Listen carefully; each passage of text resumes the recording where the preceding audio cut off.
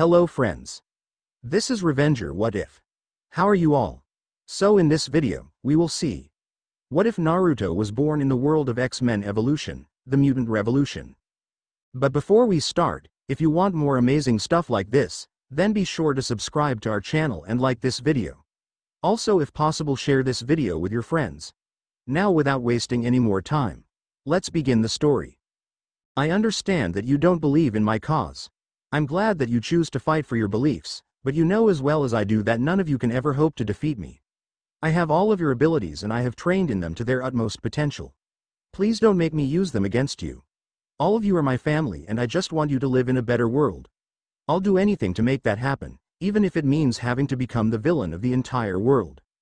Finishing his speech, he could see that they really didn't want to fight him. However, just like him, they were fighting in what they believed in.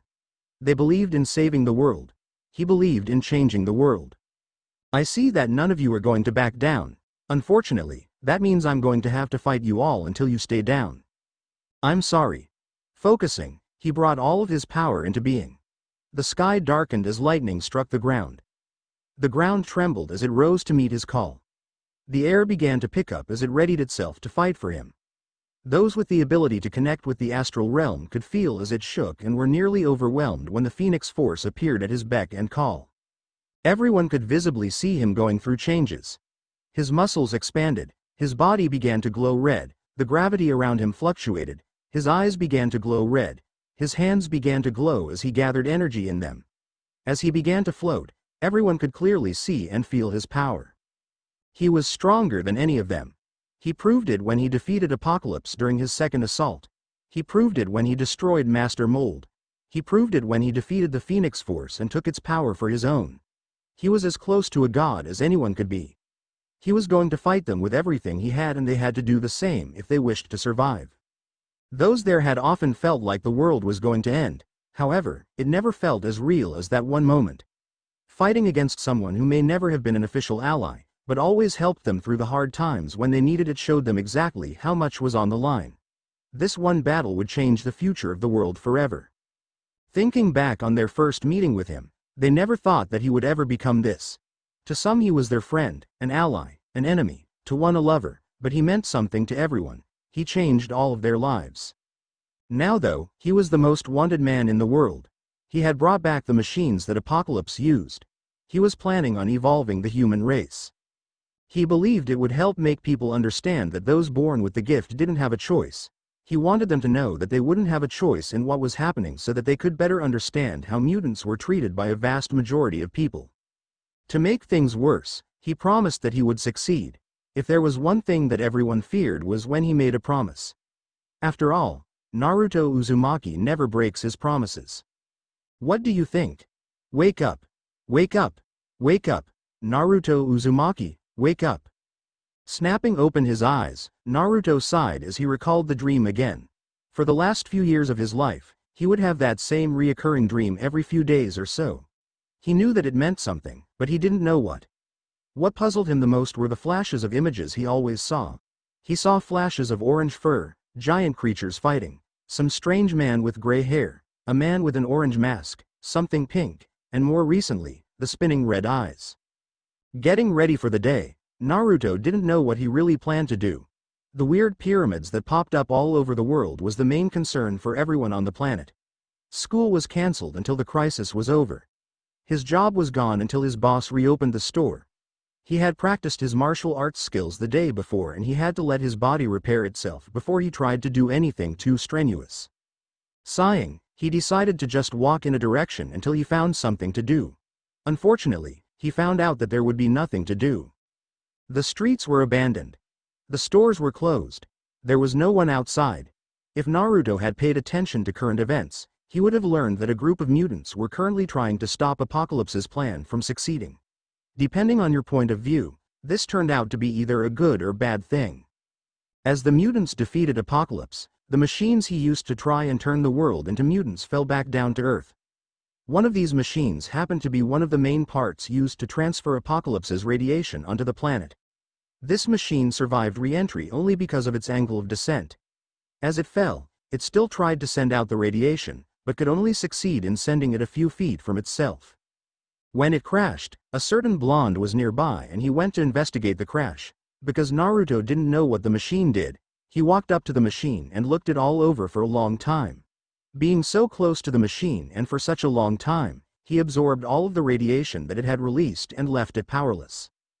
Naruto wouldn't know anything about that until much later. For now, he took a picture of it and called the police. He left as soon as he finished calling. He didn't want to deal with anything that night. Sighing, he decided to go home and sleep. For some reason, he felt exhausted. That night, as Naruto slept, his dreams had begun to change. He could now clearly see entire images clearly. Almost like he was living through them. The sheer amount of information he saw that night he would not be able to comprehend until later, but he clearly saw some images much better than ever before. He saw a giant nine-tailed fox, a black-haired man with spinning red eyes, a pink-haired girl, a blonde-haired woman with a green rhombus on her forehead, a dark-skinned man with black sunglasses on dancing. There was one image that stood out among all others. He saw himself inside a giant glowing fox fighting 6 giant creatures. He would have seen more of the fight if a giant purple face didn't suddenly appear, causing him to wake up drenched in sweat. Sitting up, he saw that his hands were shaking. Shaking his head, he took a shower and got ready for the day. As the day progressed, Naruto began to feel strange. He sometimes felt energized. Other times he was exhausted. Once he even began to think about creating machines that were so complex he would later wonder how he thought them up. Once, while he was walking, he overshot his destination by over a mile. Which was strange, because he was walking a route he had walked many times. It only got worse throughout the day. Once, he swore he saw people's bones. Deciding to go home early, he closed his eyes and imagined his home, and he was suddenly there. Blinking his eyes, he just shook it off as his exhaustion. Laying down on his bed, he just closed his eyes and went to sleep. Unfortunately, he would later wake up with a horrible headache. The headache would be from the noise he kept hearing. Sadly, no matter what he did, he couldn't drown out the noise. It wasn't until he screamed out for help that the voices finally stopped and he dropped into unconsciousness. The only downside was that he had just destroyed his room. When Naruto screamed for help, he hadn't screamed using his vocal cords. He had done so with his mind. Not only had he sent out a telepathic SOS, he sent it to every telepath he could reach. Good thing for him, 2 powerful telepaths received his message and began to try and locate him. Gene, according to Cerebro, he's in Sacramento, California. When you reach the city, try and find him. That message for help seemed desperate. Don't worry, Professor. We're on our way already. Hopefully, we make it there before anyone else. Flying the X-Jet toward California were Gene, Scott, Logan, Aurora, and Magnus. You should reach him soon. I'm keeping track of anyone who could try and find him, but I see no movement nor do I sense anyone trying to find him. It seems we were lucky enough that no one else was able to mobilize quickly enough to find him. Charles, do you know anything about this new mutant? Age, gender, anything? After the recent events that occurred with Apocalypse, everyone seemed to want to try and get along. Almost dying made you appreciate life a bit more, which was why the Brotherhood, New Mutants, and the X-Men were all trying to get along. There were and would be rough times, but they knew that they needed to stick together if they wanted to survive if anything else like Apocalypse happened. I'm sorry, Magnus, but all I could get from Cerebro was that it's a young man. Probably no older than Scott. Why his power is manifesting now at his age I don't know, but we'll figure it out when he has recovered. Charles Xavier was a happy man. He and his friend Magnus were finally working together again, after a very long time of being on the opposite side of each other. Unfortunately, this happiness was tempered when he remembered the vision he saw while linked to Apocalypse. Jean losing control of her powers and becoming one of their enemies weighed heavily on his heart. She was a very dear person to him, as were all the students in his school. They were his family. So, learning that she would one day lose control to an entity known as the Dark Phoenix made him feel powerless. However, he knew that the future could be changed, and he would do everything within his power to try and stop that horrible event from happening. With the help of the professor, Jean was able to find the mutant who sent the distress call. However, when they reached the mutant's room, they were surprised to see how destroyed the room was. They saw that destruction all centered on him. Picking him up, Logan felt lightheaded for a moment. It felt like Rouge had drained some of his powers. Looking at the kid, he wondered if he had the same powers as Rouge. Pushing that thought out of his mind, he focused on getting the kid to the jet. The flight back to the institute was eventless, except for the groans coming from Naruto. When they arrived, they quickly took him to the infirmary to get him checked out. As they checked him out, the professor scanned his mind in order to find out what caused him to send out the massive telepathic message. Going through the memories, he saw all of what happened until he saw the strange machine that crash-landed. His eyes widened when he realized what the machine was and what it had done. It seems that we were not completely able to stop Apocalypse's plan from succeeding. One of his satellites crashed onto Earth, and it seems it had enough power left over to activate this young man's dormant X gene. We were lucky that we found him so quickly, or he might not have survived. Professor, what exactly is his power? I'm not sure what his power is, Scott. He seems to have telepathic abilities if his distress signal is anything to go by. But when I was scanning his mind, I saw that he seemed to have gone through a variety of different abilities. Looking at Naruto, Aurora could tell something was amiss. You're saying that he just received his powers recently, correct? Then that means that his powers have yet to reach full maturity. If he was powerful enough to send a telepathic message across the country, then who knows how powerful he will be when they finish developing. He will need training. If he's left alone, then his powers could run rampant, and we don't need that at the moment. We don't want to alienate people any more than Apocalypse has. Magnus is right. For now, we'll wait until he awakens. Until then, we'll always have someone here to greet him when he awakens. We don't want to scare him. I'll look over him, Professor. I need to run some tests on his blood samples anyway. Thank you, Hank. Please contact us if he awakens. With that, everyone left to go along with their business. Two of you have to get these bells from me. One of you will fail. Now, let's begin. By the way, I'm a boy. Naruto Uzumaki, huh? You have guts, kid, and you lasted all the way until sunset. When I look at you, I wonder, why do you get to live free, when I'm cursed? My father has tried to have me killed more times than I care to count. This is called the Rasengan. It was a jutsu created by the 4th Hokage. The Hokage job is nothing but a death wish. Please, Naruto, please bring Sasuke back. What do you know about family, when you've been nothing but an orphan all your life? Wake up. Naruto. Wake up. Snapping open his eyes, Naruto sat up quickly, trying to shake off the various images that played through his mind. Never before had the dreams been so vivid. He could hear and feel everything that was happening. How are you feeling? Snapping his neck to the side, he was surprised to see blue fur. Then as he processed the image, he recognized who this was. It was Hank McCoy. He learned about them during one of the few times he actually kept up with current events. I'm feeling okay. A lot better than I did when I passed out. That's good. Just rest until the professor arrives. He can better explain what happened. With that, Naruto decided to lay back and wait until this professor arrived. He wasn't disappointed, as not even 10 minutes later, he heard a door open.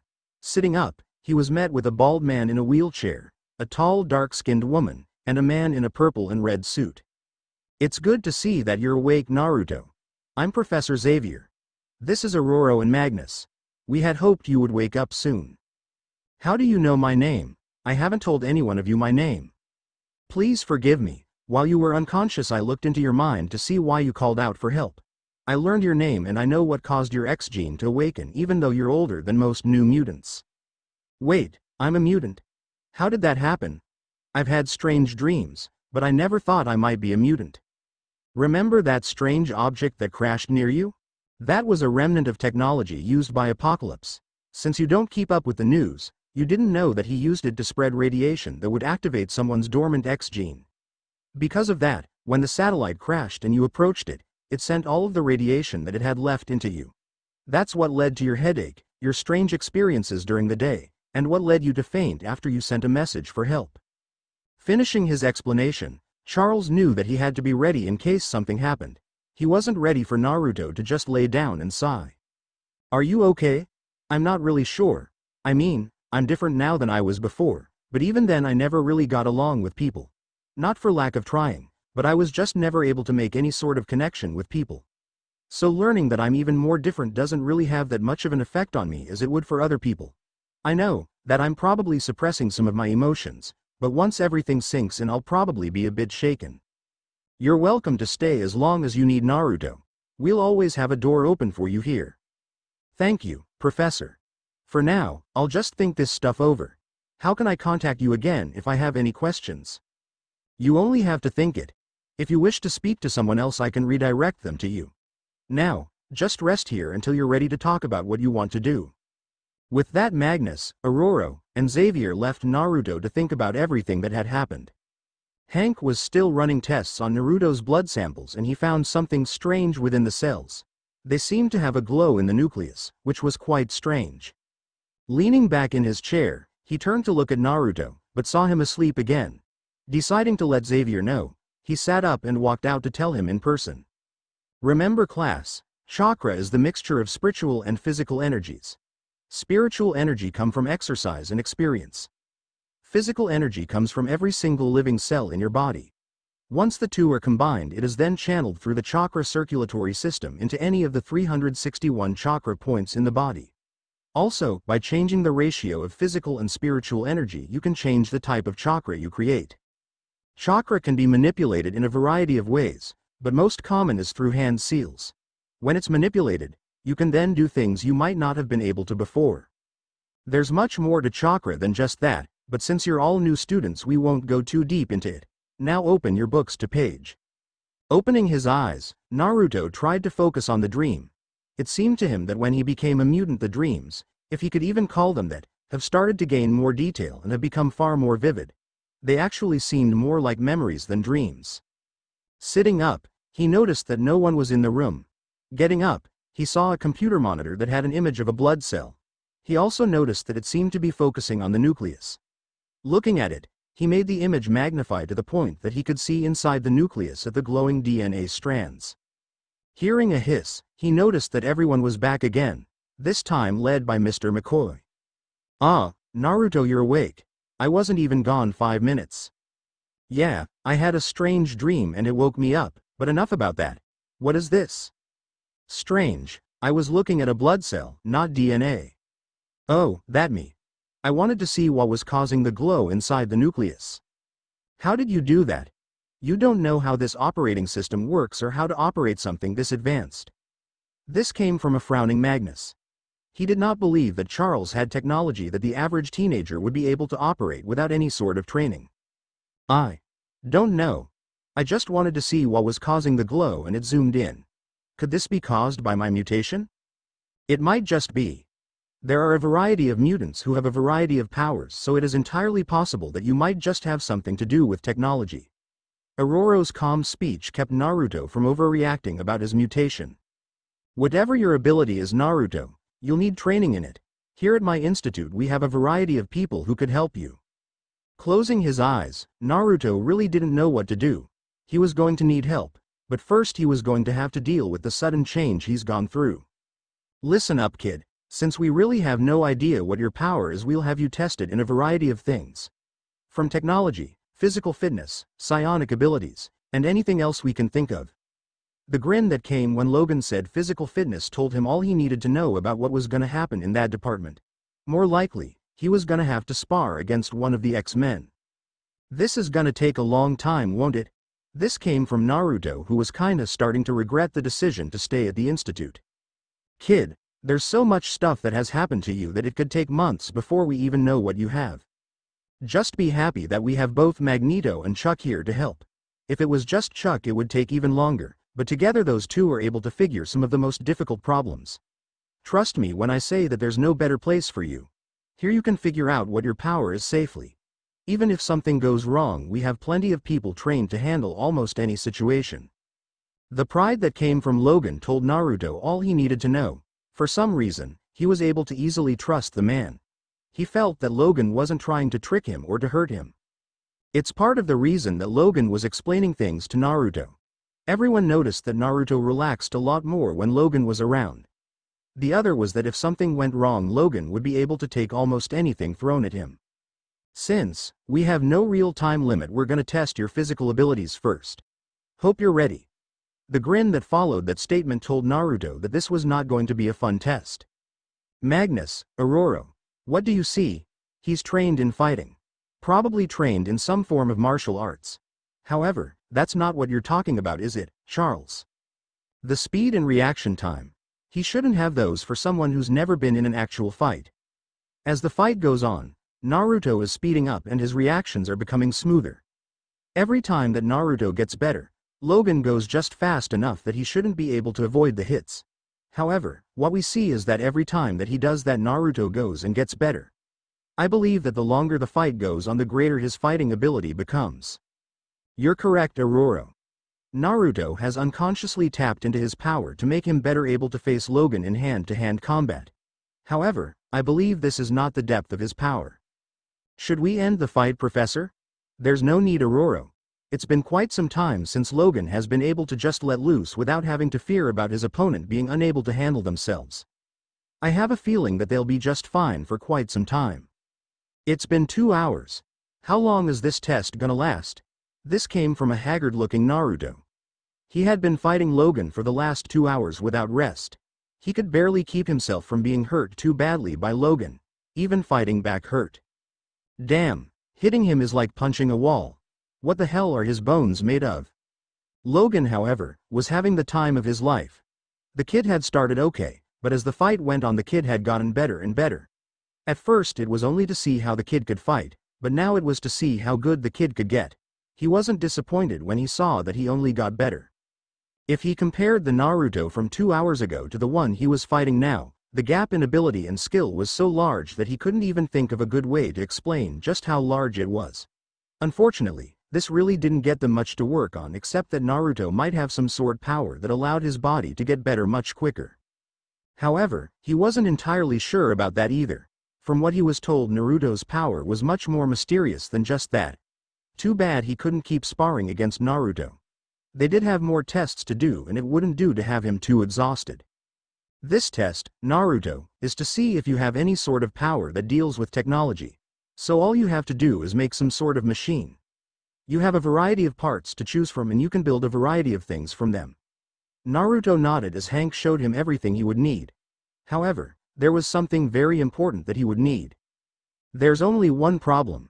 I don't know the first thing about building machines, physics, or technology of any sort. Naruto could tell that Hank wasn't expecting that. Oh, well, in that case, let's start you off learning about them first. We have plenty of computer programs that can help you in learning about what you need to know, so you can just check them if you need help. While he explained this, Hank turned on a computer and showed him the variety of programs that were available. Most of them were just programs that held information about the sciences, but some told him about math and things that were far more advanced than what he was taught in his public school. Stealing his resolve, Naruto sat down to learn about what he would need. Professor, I hate to inform you, but apparently Naruto knows very little about technology. I showed him some programs that will allow him to learn about what he'll need, but I doubt he'll be able to build anything complex. Thank you for telling us, Hank. I guess we should just skip this test and move on towards another. Hey, if this is about earlier, then you should know that it was just some innocent flirting. Besides, aren't you overreacting? Jean didn't take any offense. Ducking under another optic blast, Naruto decided to take shelter behind a wall that sprung up. I'm starting to think that you really want me to get hurt. Hey, do you think that if I get hurt, Jean would be willing to be my nurse? Quickly running from the blast that tore through the wall, Naruto jumped on a deactivated turret and started it up again. Aiming it at Cyclops, he let the turret fire. As expected, Cyclops dodged all of the fire. Of course, Naruto never meant to hit Cyclops with the turret, it was so he could get a breather. The entire training session had been nothing but Cyclops trying to blast him to bits. I guess I shouldn't tell you that Jean volunteered to show me around Babel later today. Jumping off the turret as it was blasted, Naruto rolled and ran, dodging the optic blasts sent his way. Seriously though, you don't even know me and here you are trying to kill me. Are you really that insecure that you think that Jean would leave you, or maybe it's that you don't trust her? Ducking under the optic blast, Naruto had enough. Eyes glowing red, Naruto let Cyclops have a taste of his own power. Cyclops was quick to match the blast, but Naruto quickly increased the pressure. Visibly struggling, Cyclops took off his visor so he could unleash everything he could. Unfortunately for Cyclops, Naruto had been practicing with Wolverine. He encouraged Naruto to use as much force as possible when they trained. As such, while Naruto was less experienced in using the optic blasts, he could actually release more power than Cyclops. This led to Naruto blasting Cyclops into a wall and knocking him unconscious. Falling onto his hands and knees, Naruto tried to get his breath under control. As he was still inexperienced in using Cyclops' optic blasts, using so much power exhausted him mentally. Pushing himself into a standing position, Naruto walked over to Cyclops and picked him up. End training session. Naruto spoke out loud. Walking out of the danger room, Naruto took Scott to the medical wing. Hopefully, someone else could take care of him while he went and took a shower. And this has the best pizza in the entire city, Jean said as they drove through the town. Over there though, you can find all kinds of amazing music, Rouge stated from the backseat. Old and new? Naruto asked while looking back at Rogue. Yup. Her smile got larger when Naruto took a picture of the place with his phone. However, Kitty got annoyed. She and Rogue had seen Naruto and Jean about to go on the tour when they decided to accompany them. Of course, it had nothing to do with the fact that they both found Naruto attractive. They just wanted to show the new guy around. So Naruto, how have you enjoyed your first week here? It had been a surprise for everyone when they had found a new person at the breakfast table. Of course, since everyone had their own schedule to keep, Naruto had to introduce himself many different times to the students. Most of the students were in a hurry though, so all they got was a name. However, Jean and Scott had graduated, so he spoke with them for a while. Mostly Jean though, since she woke up at around the same time as Naruto. Of course Scott had to walk in on them when Naruto was flirting with Jean. It didn't help that Jean seemed to find Naruto hilarious. Things continued like that for the week until Scott couldn't take it anymore and told Naruto to meet him in the danger room. That resulted in the early morning workout.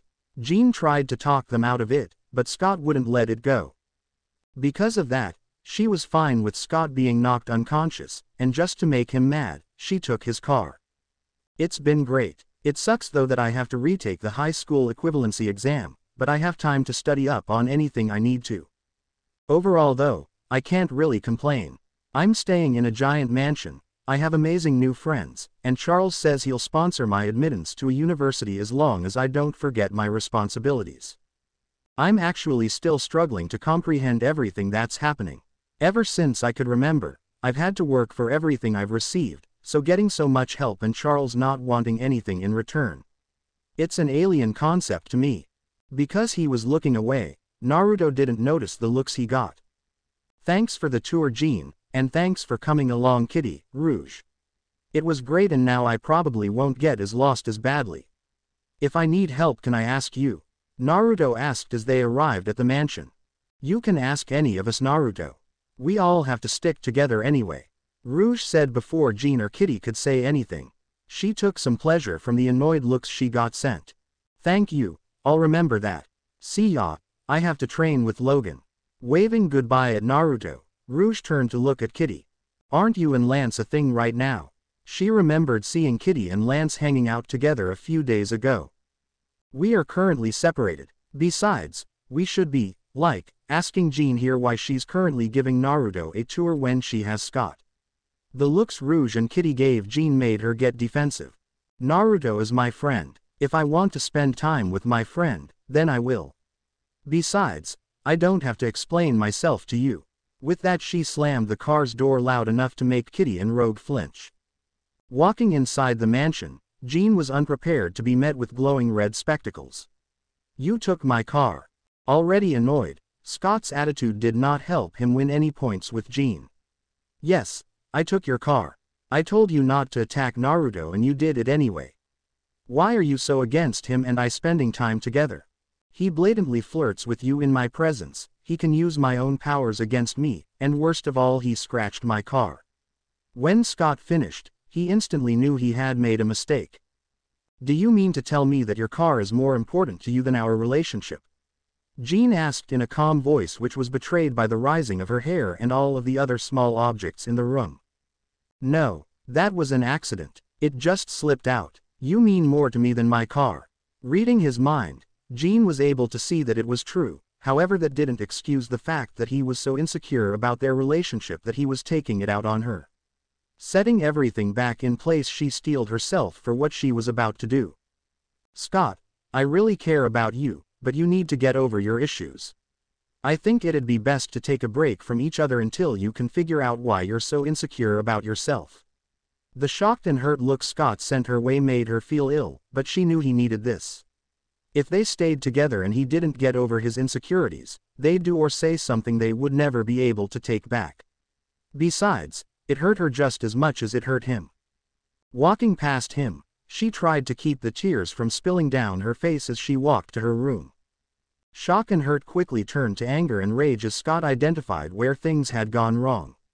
It was all that Matthew's fault. Ducking under a slashing claw, Naruto sent a telekinetic blast at Logan to send him far away. Spotting a broken turret, Naruto quickly transformed it into metal spears and sent them flying.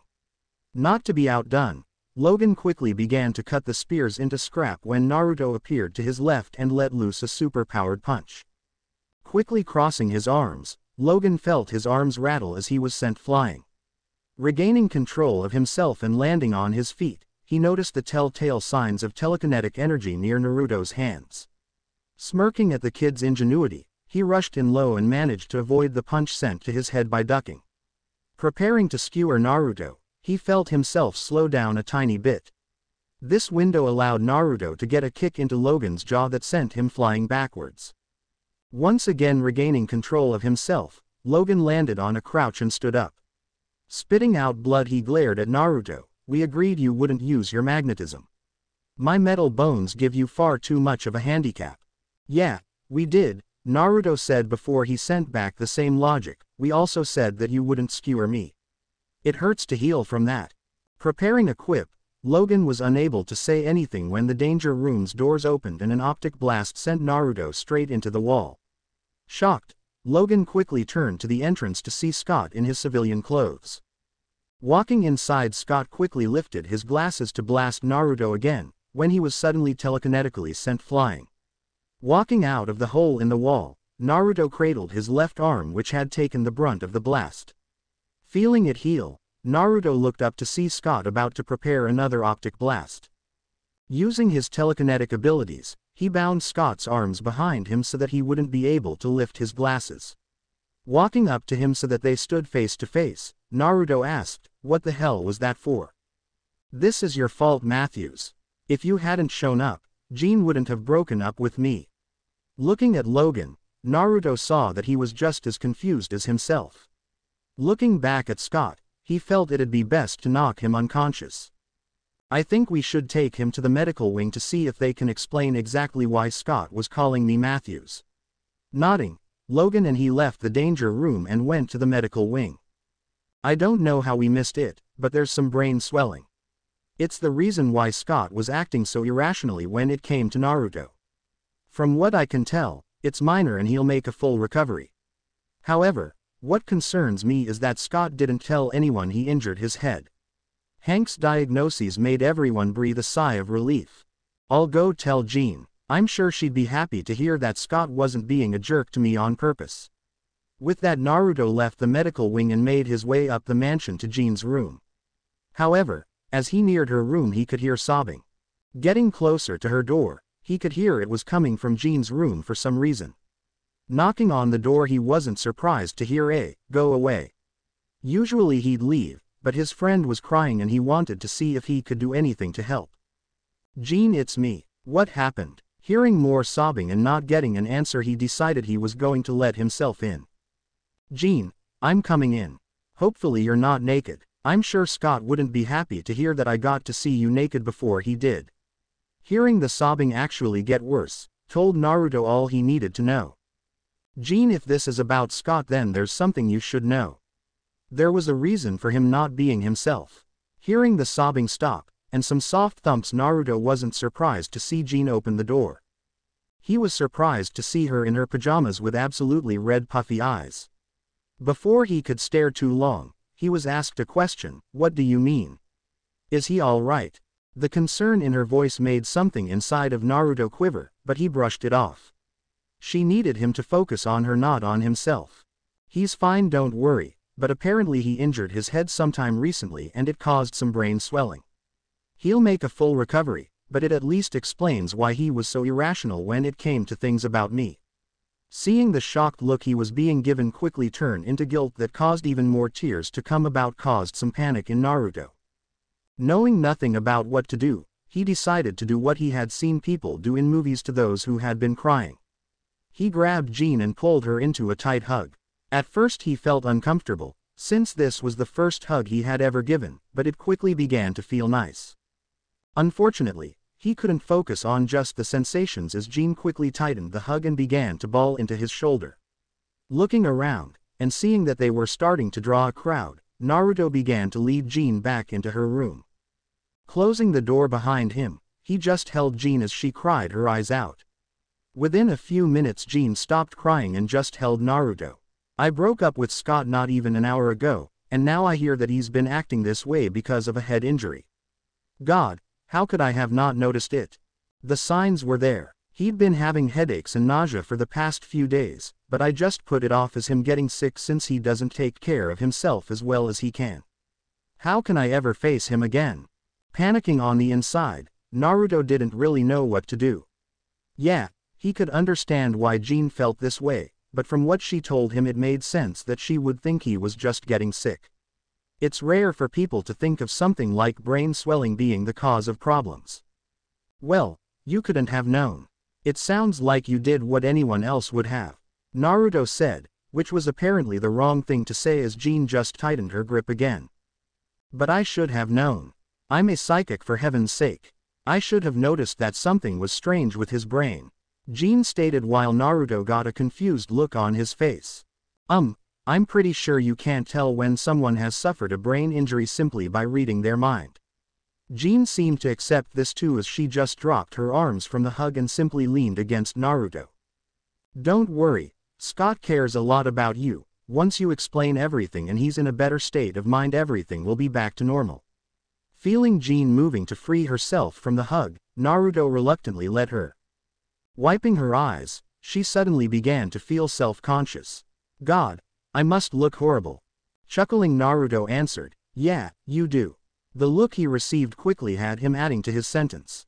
But considering what you went through and what you found out, it's actually quite amazing you're not an absolute wreck. Sighing at his pathetic attempts to make her feel better, Jean just smiled.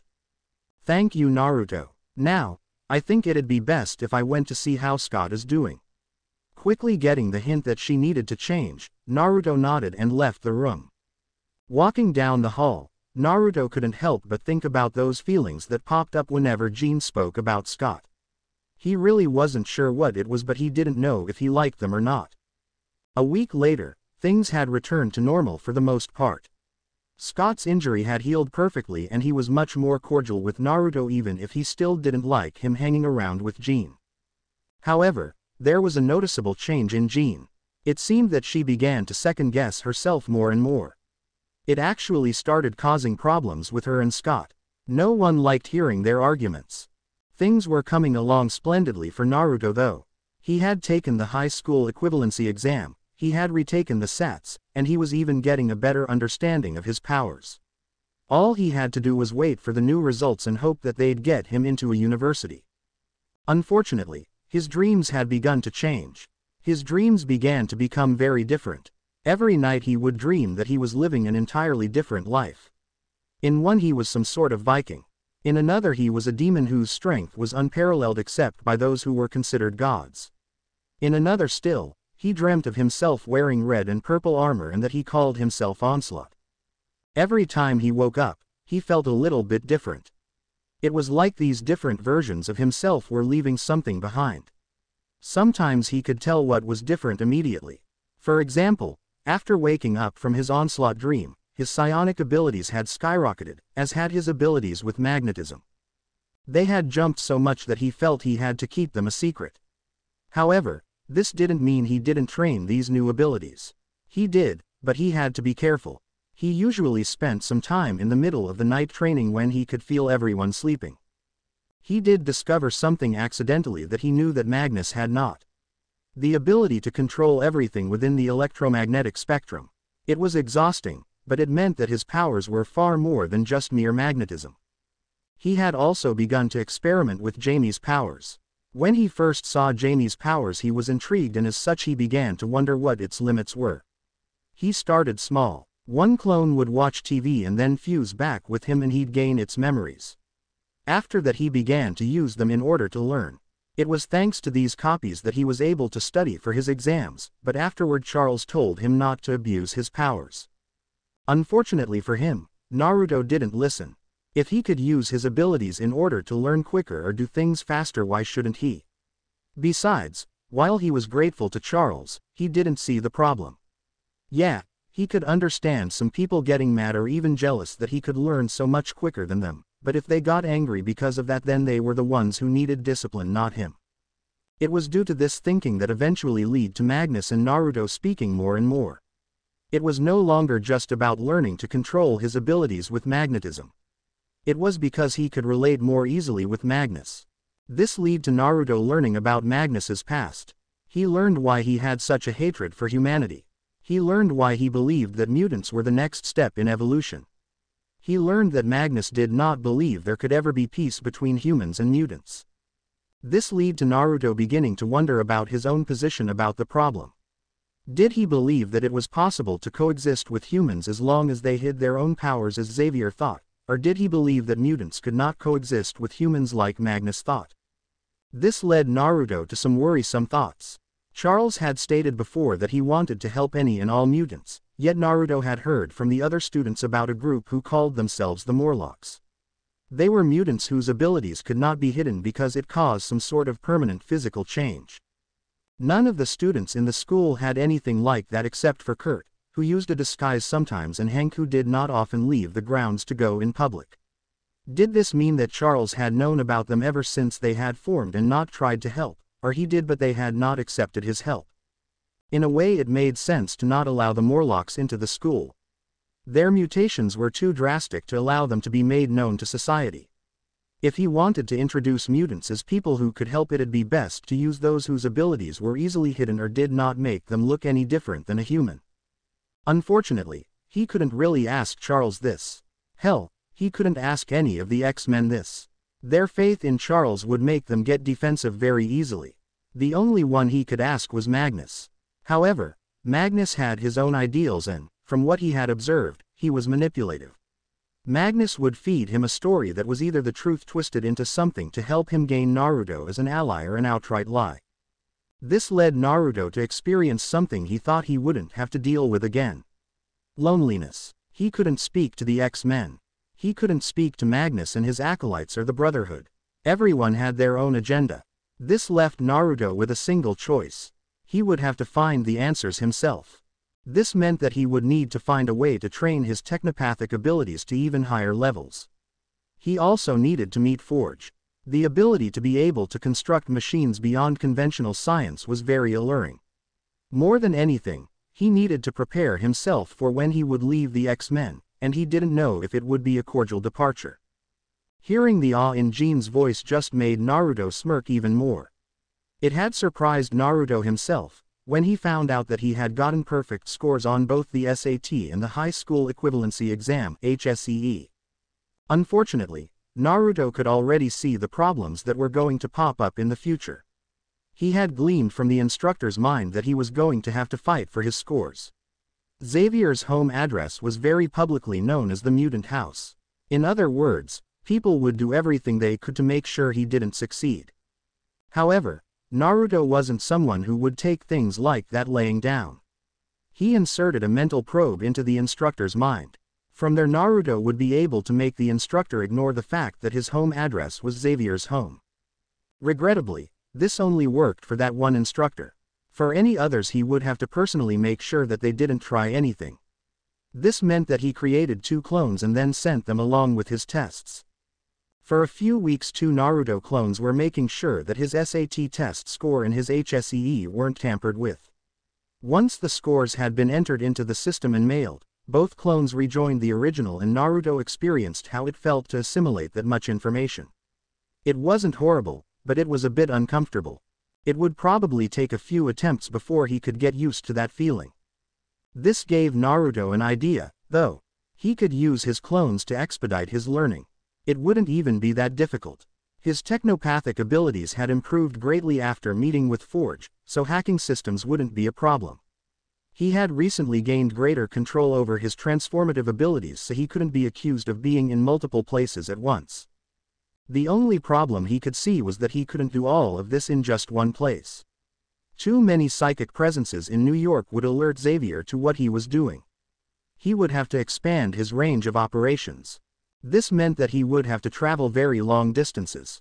With his super speed, that wouldn't be a problem, but Naruto didn't look forward to the memories of doing nothing but running. Except, that was a long-term plan, and at the moment it was irrelevant. Focusing back on the present, he hugged Jean back as hard as she hugged him. "I'm so proud of you. Have you told anyone else?" Jean asked while still hugging Naruto. Shaking his head, Jean hugged him tighter. In the following weeks after the incident, as everyone began to call it, Jean began to spend even more time with Naruto and less with Scott. It wasn't a conscious choice, but ever since their fight she just didn't feel comfortable spending time alone with Scott. Amazingly enough, Scott didn't mention anything. It was mostly due to the guilt he still felt from the incident. It didn't mean he actually liked Jean spending so much time with Naruto. It was the exact opposite. He hated it when she spent time with him. Scott was just glad that Jean made it a point of their relationship to never read his mind, or he'd be getting a tongue lashing. "So, when are you gonna tell the professor?" That question made Naruto think. Xavier would support anything he chose to do, but Naruto didn't like the fact that he'd have to go against his ideals later on. It felt like betrayal, and Naruto didn't like that. After everything that Xavier had done for him, Naruto didn't want to betray the man. At the same time though, Xavier's ideals felt stifling. When he'd been a normal human, he always felt trapped in a cycle that would constantly repeat itself. Having had his X gene activated, he had never felt so alive, so free.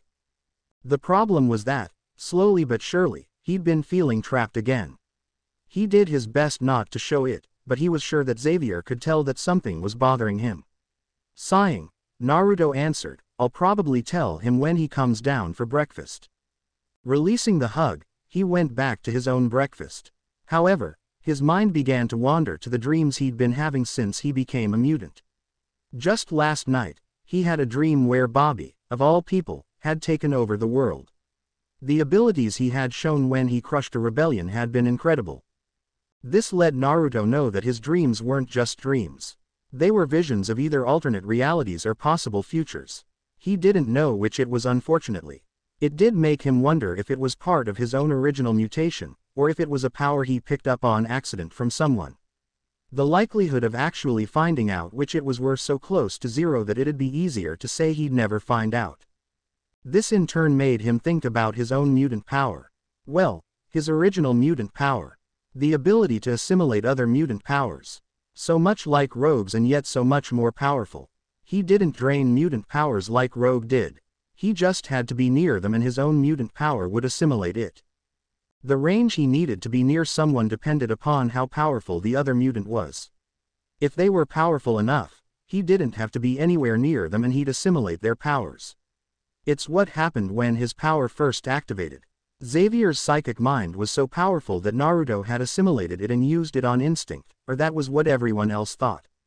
Naruto wasn't so sure. He had assimilated a psionic power, yes, but he didn't think he assimilated Xavier's. He had kept it to himself, but he thought that he had assimilated Jean's power, not Xavier's. It would help explain why he was so at ease with her and she with him. Their powers probably resonated with each other the same way that Scott's and Alex's did. It also meant that if they weren't careful using their powers on each other, they could dive too deep into each other's minds. Luckily though, Jean's powers were strong enough to keep his still developing ones from burying too deeply. However, at the rate at which his powers increased, that wouldn't be a viable option soon. To add to that already gigantic pile of worry, he'd learned a few weeks ago that Magneto's powers weren't actually magnetism. They were electromagnetism. This revelation had led to him experimenting with them and learning that he could control and utilize the entirety of the electromagnetic spectrum. The use of which exhausted him beyond measure. Except, that was a few weeks ago. Now, Naruto could use his electromagnetic abilities to a far greater efficiency. They no longer tired him out, and if his rate of advancement was to be believed, he'd soon be able to do far more. There was a bright side to this though. He'd made himself immune to Rogue's powers on accident. The first time they tried to test Rogue's powers against his, it created a feedback loop that knocked the both of them unconscious. They started the test up again a few minutes later, and to everyone's shock, Rogue had been unable to drain his power. Everyone had been amazed, but Rogue had trouble believing it. She'd been cursed for years to be unable to touch people without hurting them. To suddenly be able to touch someone, she broke down crying while she hugged Naruto without her gloves on. It had been on impulse, but Naruto has kissed her forehead and ran his fingers through her hair to calm her down. During that moment, everyone had left them alone in the danger room. Later on, Rogue confided in Naruto that she'd given up on being able to live a normal life of some sort, but being able to physically touch him had given her hope that one day she might. It didn't take a genius to figure out what she meant. Before he could say or do anything, she had launched herself at him. What followed was a first for both of them. After their long bout of exercise, neither really knew what they were.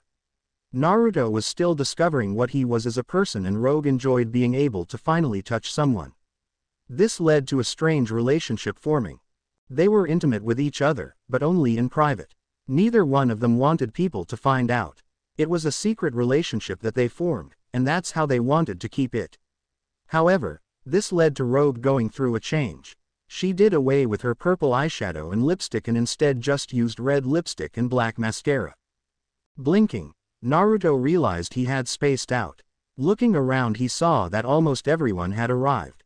Seeing Xavier rolling in, Naruto was about to say something when he, Jean, and Xavier all turned their heads to the front entrance. Everyone immediately noticed that something was going on, and as they prepared to defend themselves, Xavier rose his hand. "Stay calm, students, it seems we have a visitor." Another telepath. With that, Xavier began to move towards the entrance along with Jean and Naruto. Jean went along to welcome another telepath, while Naruto went along because he felt something was strange with this one. It was a strange feeling, and it was difficult to put into words because it wasn't a gut feeling.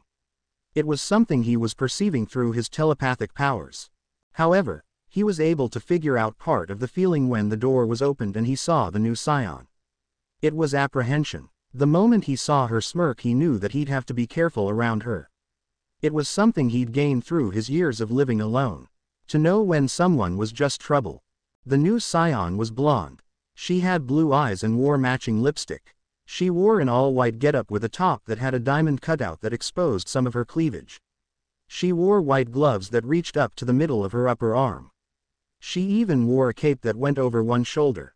The most normal thing about her outfit were her pants. "Hello, Professor. I am Emma Frost," Emma said with a smirk while looking behind Naruto at Scott, who had just arrived. Upon looking at Emma, Scott let out a soft, "Whoa." He didn't even notice when Jean turned to look at him with a frown. Feeling a mental probe trying to reach into his mind, Naruto pushed it back violently. While he didn't have the control he wanted, he had more than enough power to stop unwanted intrusions into his mind. Seeing Emma flinch, he glared at her. Instead of being cowed, she just let out another one of her damn smirks. He knew that he'd end up hating that smirk quickly. "Ugh, can you believe these guys?" Kitty asked as she saw most of the guys fawning over the new girl. "It's 'cause she practically oozes sexuality," Tabitha said as she ate a grape. "Well, at least one guy isn't like that," Jubilee said as she looked outside the window of the kitchen to Naruto, who was busy telekinetically lifting weights trying to get the control necessary to do more than just crush them on accident as he'd done before. "You think he's gay?" Tabitha asked as she looked at Jubilee. "No," Kitty exclaimed as she smacked the table with her hands. Seeing the shocked looks that he was getting, she realized she might have overreacted. "I mean, no, I don't think so," Kitty said as she sat back on her seat. "Well, then why isn't he drawn to Miss Sexuality? I'm straight and even I'm drawn in by her sex appeal," Tabitha said as she pointed to herself. "Maybe because he's not a pig like those guys," Kitty said as she defended Naruto. "Oh honey, all men are pigs," Tabitha said with a condescending smirk. If all men are pigs, then why'd he give me these fierce glasses? Jubilee said with a smirk as she lowered her new pink sunglasses. He wants to get inside your pants obviously, Tabitha said as she reclined onto a table. Why don't we ask him? Kitty suggested as she stood up. Fine, and you'll see that I'm right, Tabitha said as she ate the last of the grapes. Outside, Naruto was still lifting the weights and he saw himself getting better as he hadn't crushed a single one in his grip. Lifting up another one, he almost crushed it but was able to get himself under control. Hey Naruto. The slip in concentration caused him to crush the weights into tiny little balls. Maybe we should come back later, Kitty said as she saw how easily he crushed the weights. Nah, it's okay. This happens a lot, Naruto said before gesturing with his hand and the weights returned to their original shape. So, what's up? Naruto asked as he usually didn't get bothered when he was training. Why'd you give Jubilee the glasses? You want her to give you some? Tabitha asked without tact. Raising an eyebrow at what she was insinuating, Naruto said, Jubilee's cute, but I'm about to go to college in a few months and starting a relationship now would just not be a good idea. As to why I gave her the glasses, I thought she'd like them. Naruto finished while shrugging his shoulders. Really? Then why aren't you fawning all over Miss Sex Appeal? Tabitha asked once again without tact. Frowning, Naruto answered, it's 'cause I don't trust her. I've lived alone for a long time and I've learned to spot people who will be trouble and she has that kind of look. It also doesn't help the fact that she came here not to learn and master her abilities, but because she wanted to join the X-Men. She's not here because she wants to help mutant-human relations, she's here because she has an ulterior motive, and that's why I don't trust her. She's hiding something and while everyone is entitled to their secrets, the secret she's hiding is going to be nothing but trouble for us. Completely shocked at what Naruto said, the girls couldn't come up with anything to say. Finally, Kitty asked, you haven't even spoken to her more than once and you don't trust her? That was something she couldn't believe. It's a feeling I get. I hope I'm wrong and that she's actually a nice person, but it doesn't help that my other senses are also screaming at me to be careful around her. Naruto said as he lifted up the weights and realized that it was easy to control how much strength to put in now. It seemed that his powers had grown again. Did he just assimilate Emma's abilities? Dropping the weights, he scratched his head and wondered what else he could do to test himself. He didn't notice the way the girls were looking at him. Snapping his eyes open, Naruto glared at the door to his room. Phasing out of bed, so that he didn't disturb Rogue, Naruto put on some boxer he left on the ground. Naruto phased underneath the floor, and came out behind the person who had rudely tried to invade his mind. Lifting her up in a telekinetic field, Naruto narrowed his eyes when he saw her transform into a diamond-like form. Tell me what you were trying to do, Naruto threatened while holding her up. I just wanted to find out more about you, Emma said with that damn smirk of hers. Don't lie to me, you were trying to do something to me. Now, tell me or we'll find out if your diamond form has any flaws in it. Naruto said as his eyes began to glow red. Seeing that she may have bitten off more than she could chew, Emma replied, I've seen how you've looked at me during the last few days. I didn't like it, I just wanted you to trust me. You don't get someone's trust by digging into their mind. If anything, you legitimize their distrust. Know this, Emma, as of now you and I are on thin ice. If I see you do anything that I suspect to be against the best interest of everyone in this building, I will kill you. I'm not like the rest of the X-Men, so don't think that I'm bluffing, Naruto said before he began to apply pressure to entire form. Feeling the pressure beginning to build, Emma tried to say something but couldn't as her mouth was being held closed. Seeing her beginning to panic, Naruto let her drop. Phasing through her, Naruto went back into his room. Phasing off his boxers, he climbed back into bed and put his arm around Rogue. However, he was surprised when he felt her move his arm up. It seemed that she was awake. They probably weren't going to get much sleep. Activating his cryogenic abilities, Naruto felt himself become living ice. It was a strange feeling, but it felt nice. Telepathically telling his clone to activate the danger room, every single weapon released itself. Standing still, Naruto waited until they fired at him. Throwing his arms out, the entire danger room froze. Even the projectiles that were in midair froze completely. Lowering his arms, Naruto surveyed his use of power. In a single instant he brought the temperature of the entire room close to absolute zero. It wasn't even difficult. It was as simple as raising his arm. Shaking his head, he couldn't believe the potential that Bobby had. However, from what he had seen, Bobby wasn't anywhere near that yet. Exhaling and reverting back to normal, he tapped into his pyrokinetic abilities.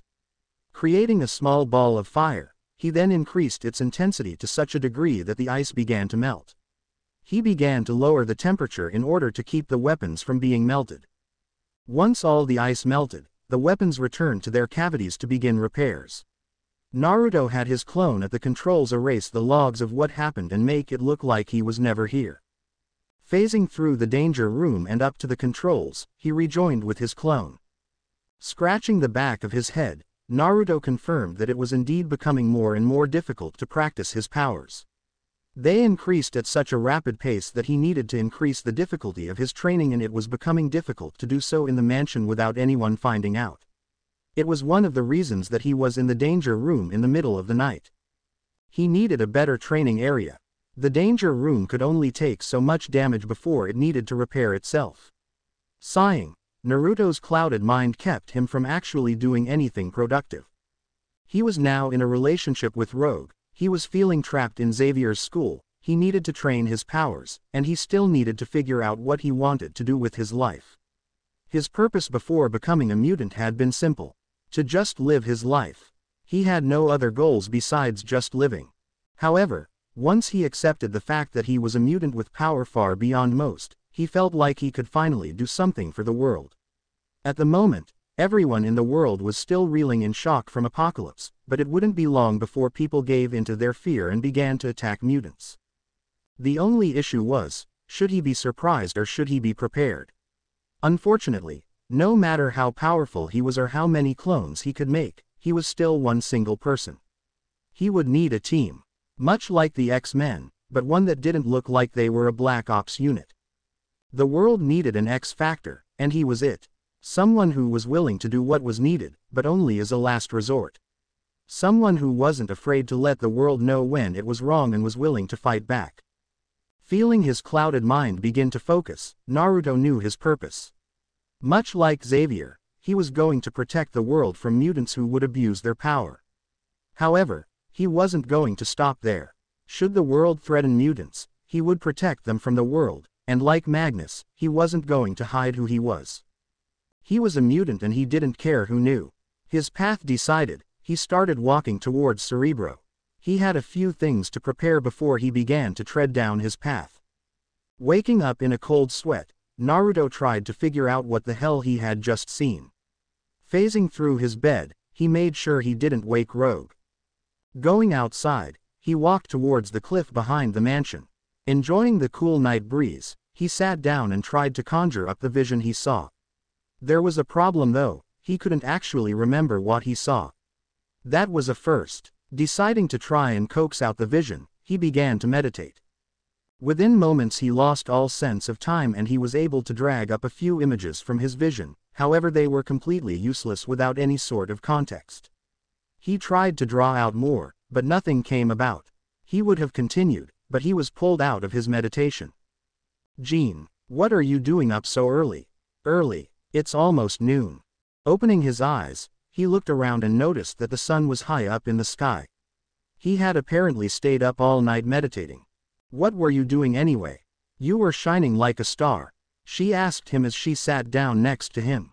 "I was glowing," he asked, surprised and wondering if he had assimilated a new mutant power. "Well, not physically. Your mind. It was like staring into the sun," she said as she reached out to touch the right side of his temple. "You're not supposed to stare into the sun. You'll go blind like that," he responded as she poked his head. "I wasn't looking with my eyes, doofus," she jabbed playfully as he swatted her hand. "I had a weird dream, but I couldn't remember any of it. I was trying to dig for more," he explained as she nodded her head in understanding. "Want me to try?" she asked as she reclined on the ground. Involuntarily, his eyes were drawn immediately toward her navel. Not even a second later he moved them to her face as he realized what he did. Jean didn't seem bothered by it though. Sure, maybe you'll have better luck. He agreed as he closed his eyes and relaxed. Sitting up, Jean closed her eyes and connected it with Naruto's. Even though all of the surface thoughts fell away, she was still able to catch a glimpse of moments earlier when he had checked her out. Even though she knew it shouldn't matter, it did flatter her. All right now, you said you had trouble remembering the dream. Jean asked before she started looking around. It wouldn't do to just start snooping around randomly. Yeah, I usually have no trouble remembering my dreams, but this time all I get are images that don't make sense. He explained as the images came up and Jean got a good look through them. You do know that dreams don't usually make any sort of sense, right? She asked in a teasing tone and as she flipped through the images. A man in a red and blue spider costume, a green woman, a blonde woman in a leotard with a lightning bolt on it, and a small blonde girl with glowing green eyes. Except that my dreams usually do make sense. He explained as more images of previous dreams flew by her. Most of them went by so fast that she couldn't see a thing. However, one thing she did see was a giant red and purple blur. For some reason that one image filled her with trepidation. Okay, you're obviously not normal. She thought and felt a snort come through their link. I'm going to dig a bit deeper. Just to let you know, this might bring up some stuff you won't want anyone to see. At this she felt him become pensive. Everyone had secrets, this was a fact of life. Sometimes those secrets were embarrassing, sometimes they were horrible disgusting things. However, they were still private personal thoughts that no one else should have access to without permission. Go ahead, I trust you. Telepathy was an incredible thing. The feeling of absolute trust emanating from him was incredible. It was enough to make her feel embarrassed. Taking a deep breath, she dug deep. A moment later she knew she had made a mistake. Gasping, Xavier didn't feel the blood coming from his nose as he was completely focused upon the incredible psychic power emanating from Jean and Naruto. Blinking his eyes, he realized that Aurora was asking him if he was all right. I'm fine, Aurora, but I fear Jean and Naruto are not. Wiping the blood away, he rolled out of his office. In the ante-room, he saw that Emma had suffered the same thing he had. Going outside, he saw that some of the younger students were drawn to the spectacle in front of them. All of you get away from there now. Heading his warning, the students began backing away from the swirling vortex of energy around the seated forms of Jean and Naruto. What's going on with Jean? Scott asked with worry in his voice. I'm not sure, but the pure psychic energy emanating from them is beyond anything I've ever felt. Xavier said as he observed the very visible surges of psychic energy. If anyone gets near them, it's very likely that they'll be killed. Emma said as she held her head with her hand. However, before anyone could make any sort of plan, the psychic energies disappeared. Both Jean and Naruto collapsed. Rushing forward, Scott cradled Jean's head. He didn't see any sort of injury on her, but if his recent head injury could attest to, it was best to err on the side of caution. Picking her up, he saw that Hank had done the same for Naruto. Going towards the infirmary, he hoped that nothing was wrong. Snapping his eyes open, Naruto sat up in a panic until he realized that he was just in the infirmary. Scrunching his face in concentration, he realized that he couldn't remember anything. At least until he turned his head and saw Jean laying on the table. In a flash, he remembered what happened. Getting off the medical table, he walked over to Jean. Looking her over, he knew that Hank would have taken care of any wounds, but he had to make sure. Thankfully though, there weren't any he could see. Calming down, he instead began to focus on what happened when Jean tried to help him dig deeper into his psyche. Goddamn, what happened? Looking at Jean, he realized that she was waking up. Morning beautiful, he said without really thinking about it. Morning handsome. You know, I think I can get used to waking up to this. She said before she reached up and kissed him. Kissing her back, he crawled on top of her table. Moving down to her neck, he slipped his hand under her shirt. Not one to be outdone, she slipped her hands under his. Smirking, he teleported them into his room. Scott, I understand you are worried, but waiting in the infirmary will do no one any good. You needed to take a walk to clear your head, Xavier said as Scott walked with him. I know, Professor, but it just doesn't feel right, Scott explained as he rubbed the back of his head. Smiling, Xavier was about to say something else when the door to the infirmary opened for them. However, they both froze when they were greeted with an empty room. Where are they? Rolling into the room, Xavier caught a whiff of sulfur. I think Naruto might have teleported them. But why? Scott asked as his concern for Jean began to grow. It's possible that he's disoriented and not aware of where he is. After all, we don't really know what happened to them in that psychic vortex. Xavier explained as he tried to track them through his telepathy, but was unable to. I'll tell everyone to keep an eye out for Jean and Naruto. Nodding to the professor's plan, Scott added, I'll see if maybe Jean is at one of her favorite spots in the city. Nodding, Xavier went on to tell everyone in the mansion. That was amazing, I didn't know you could do that, Naruto said as he pulled Jean's shirt off. I love the professor like a father, but I do need my privacy. She smirked as she pulled off his shirt. Flipping them over, she smirked at the lust in his eyes. Straddling him, she reached behind her back and undid the hooks on her bra. Pulling it off, she tossed it off the side as she used her telekinesis to hold Naruto's hands above his head. Feeling him buck his hips brought a grin to her face. Someone's getting impatient. You would too, if you had my view, he countered as he started to relax. Smirking, she released her hold on his hands. Seeing him rise so quickly brought a laugh to her as he flipped them over so that he was on top. Jiggling the doorknob, Rogue smirked as it wouldn't turn. Told ya, he'd be in his room. Okay, you were right. Now I'll go get him out, Kitty said as she phased through the door. A moment later, she came back out with her entire face flushed. They're a bit preoccupied at the moment. With what exactly? Rogue questioned as Kitty seemed reluctant to say any more. They're having sex, Kitty whispered as her face got even more flushed. Hearing that, Rogue began to bang on the door. Not wanting to be caught nearby, Kitty phased through the floor. Although, she stayed nearby to see and hear what happened. Meanwhile, Rogue continued to bang on the door with her fist until it opened. However, she stopped when she saw it was Jean who opened the door wearing nothing but a bed sheet. Feeling tears come to her eyes, she ran even as Jean called out to her. Do you know what that was about? Jean asked Naruto as he shrugged. Shrugging back, she closed and locked the door as she went back towards the bed. Letting the sheet drop, she asked, now where were we? This is not going to be good for anyone, Xavier said out loud as Kitty told him where Naruto and Jean were and what they had been doing. Rubbing his temples, he began to make his way towards Naruto's room and at the same time using his telepathy to think very loudly about going to Naruto's room.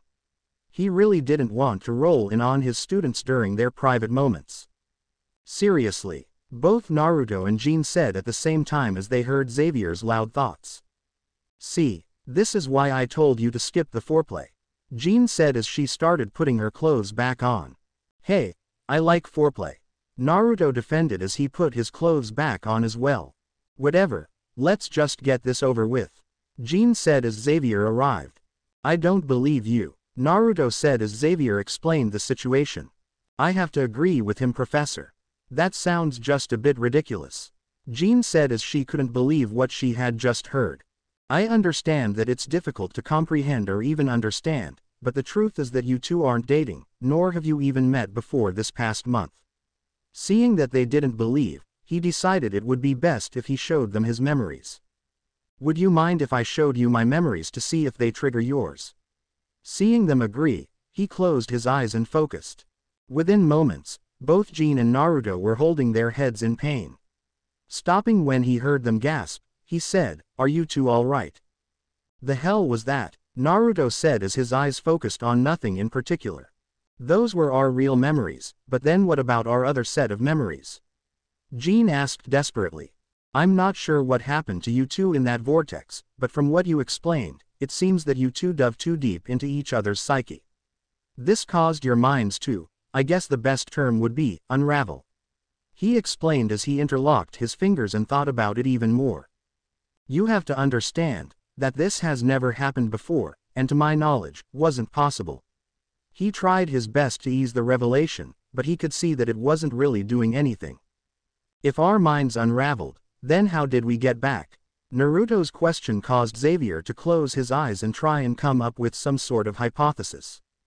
I'm not sure, but, and this is conjecture, your memories still existed. They were just separated from your minds. The human mind likes to keep things as they are, so it wouldn't be difficult for it to rebuild itself given enough time. It probably helped that you two shared a few similar memories when you two spent some time with each other. This was probably essential to rebuilding your minds, he said before he sighed and looked off to the side. If I had known this was a possibility, I would have trained you two more thoroughly, Xavier said with guilt in his voice. Professor, Jean was cut off when Naruto teleported away in a bamf. Standing up to go after him, Xavier stopped Jean. He's confused, Jean. He needs some time to himself, and I'm sure you do as well. Understanding where he was coming from, she nodded. At that moment though, the doors to Xavier's study was opened by Scott. When she felt her heartbeat quicken, and a surge of affection flow through her, Jean knew she was in trouble. 1 week later. Has anyone seen Naruto? Jean asked the students in the kitchen who shook their heads. Leaving the kitchen, she decided to ask Logan to help her find him. Stopping by the garage, she found him working on his bike. Logan. Sup, Red? He asked without turning around. Can you help me find Naruto? She asked as he began to wipe his hands on a towel. No, can do. Blondie asked me not to help you find him. Wait, you've actually talked to him? I can't get him to talk to me without him bamfing away. Hearing Logan snort, she raised an eyebrow. Bamfing? He asked with a smirk. It's the sound he makes when he teleports, but when did you talk to him? She asked, desperate to get information. During our morning spar. Gotta tell ya, whatever happened between you two has really gotten him all kinds of messed up. I stabbed him 6 times when it's usually only twice, Logan said nonchalantly. Ignoring the fact that Logan and Naruto stabbed each other, she asked, why won't you help me find him? Getting the hint that she was desperate, he answered, he said to meet him at your favorite place. Scrunching her face in thought as she exited the garage, she didn't hear Logan say one more thing. Stupid teenage drama. Walking to the gazebo, Jean knew she would find Naruto there. Sure enough, he was there. However, she could tell something was bothering him. His tense back and shoulders were evidence of his mental state. Of course the emotions she was feeling from him told her a lot more. Naruto, can we finally talk, or are you going to bamf away again? She was pleasantly surprised when he turned around instead of bamfing like she expected him to. Sorry about avoiding you, I just needed some time alone to think things through. The guilt he was exuding let her know that he was genuinely sorry. It's fine, just tell me that next time. After all, I needed some too, she admitted as he leaned his head back to stare at the ceiling. What do you think of all this? He asked as he looked at her. Looking away from him, she replied, the professor. Jean, what do you think? He repeated. Knowing what he meant, she started over. I don't know what to think. The professor thinks that what we experienced wasn't real, and yet the memories and emotions we created are real even if the world wasn't. He finished for her. Smiling, she nodded, but then it disappeared as she thought about something else. Where does that leave us? He asked the question she had on her mind. And where does that leave Scott? She added as her heart pulled her in 2 directions. Huffing angrily, Naruto turned around to stare at the ocean. You already know that I love you. And I love you back, but I love Scott as well, she said as Naruto's head hung. You want to know the funny thing? I don't care that you love Scott. What I care about is the fact that you're so indecisive, he said with a laugh. It's not as simple as flipping a coin, she reported angrily. But it could be, he shot back as he gripped the banister harder. What about Rogue? She shot back angrily. I've already broken up with her, he said as he turned his head to look at her. When our memories came back, I realized I needed to break up with her. After all, she's not the one I love. The look on Jean's face made him feel like scum, but she needed to know this. If I chose Scott, would you be happy for me? She asked as his heart stopped. No, he replied honestly. Scott's a good guy and I wouldn't wish him harm, but no. I would never wish you happiness with another person. I want you to be happy with me, he said earnestly as he turned around. And I know that you feel the same way if the anger I felt coming off you was any indication when you asked about Rogue. How'd she take it? She asked as she changed the topic. She cried obviously, but more than anything I'm sure she hates me. After all, she thinks that I only used her for sex. He explained as he turned back around to look at the sky. Did you use her sex? She asked curiously. I used her for companionship. It just so happens that sex became part of it. He answered after he thought about it. What do you mean? The confusion was obvious in her voice. Growing up in foster care is not easy, he said as memories started flooding in. Moving from home to home, never having a chance to actually make roots. That gets to you. It doesn't help that whenever it seems like you've found a permanent home, you're forced to move again because the family that took you in had a change of heart. He explained with bitterness. Let me tell you, the day I aged out of the foster care system was the happiest day of my life. He said with a mocking laugh. So yeah, I wanted companionship and Rogue provided that. It's messed up, but you don't really care about that, do you? He asked as he walked closer to Jean. After all, dragging his hand up her side, he smiled when her breathing deepened. What did you tell me the night we first made love? Savoring the sensation of his hand on her skin, she closed her eyes. No matter what, you are mine. Cupping her face with his other hand, he asked, and what did I say? Opening her eyes, she looked into his eyes. Gladly.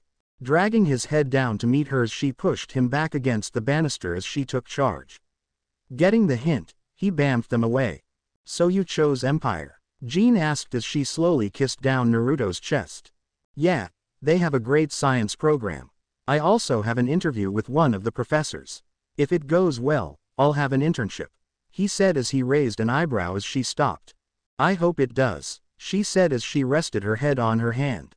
Me too, although it does mean that I might have to move closer to the campus, he said as he thought about all of his future plans. I get what you mean. Metro is pretty far from here too, and I don't want to spend hours just making the commute, she said as he rubbed little circles on her back. If only there was a way for us both to get to our respective schools and yet be near each other, Naruto said with a smile. Really, you want to move in together? She asked, surprised. Why not? Besides the fact that technically we haven't even been dating for more than a day, she asked as if it was the most obvious thing in the world. Well, in that case, you're an easy date, Ms. Gray, he smirked as she smacked his chest. Seriously though, that's a flimsy excuse. Can you seriously tell me that I'm not the person you trust most in the world? He asked without a hint of humor. You already know the answer to that.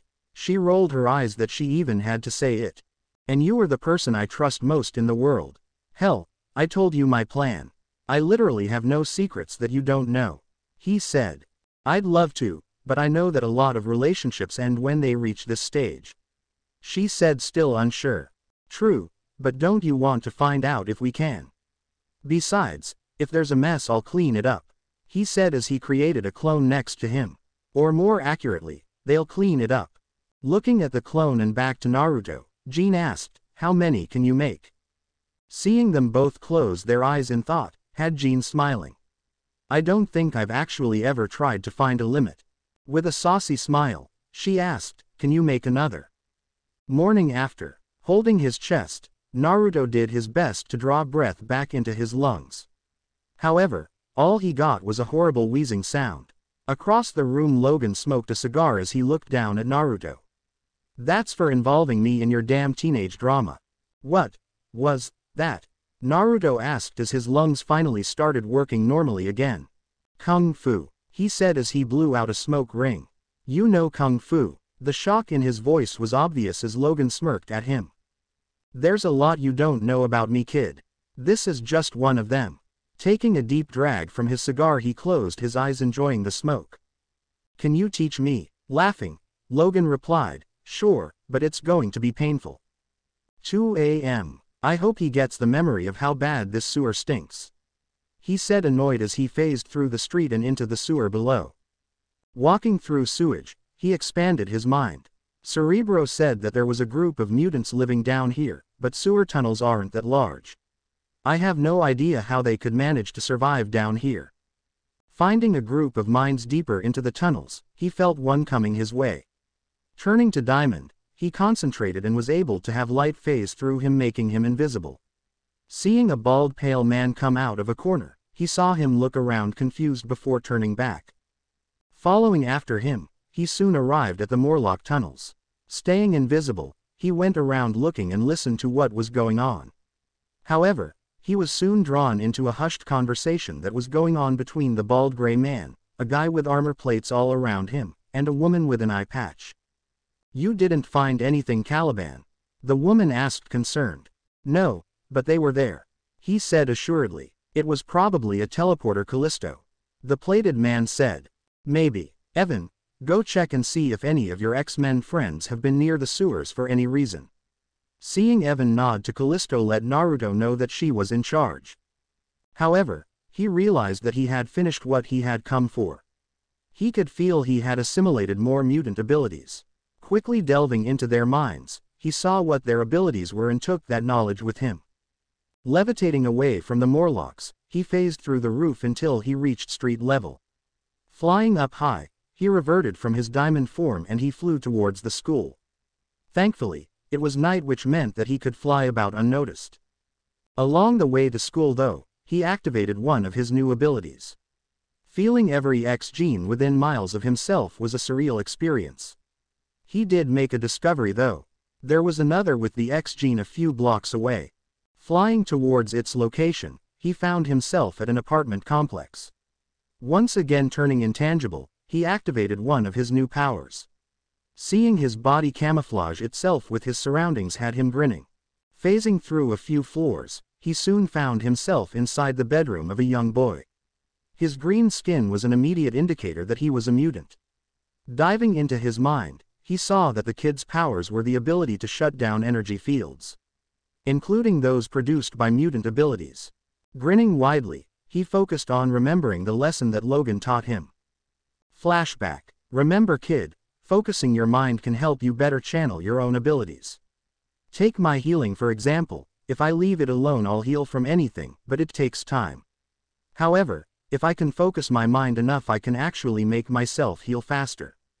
Of course, this all depends on being able to actually focus, so let's see if you can do that while I'm carving you to bits. Feeling his own mutant power activate, he directed it towards the child sleeping in the bed. Actively using his power to assimilate another mutant's abilities was very different than just letting it work passively. He could actually feel the assimilation as it progressed.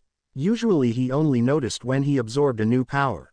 Completing his assimilation, he left the apartment complex by phasing through the roof.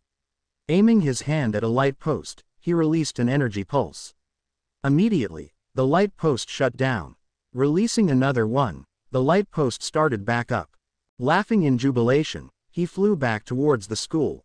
Phasing into his room, he walked towards the bed. Seeing Jean sleeping put a smile on his face, however he then frowned at his other self who was holding her. Touching his other self, he was absorbed into the original's body.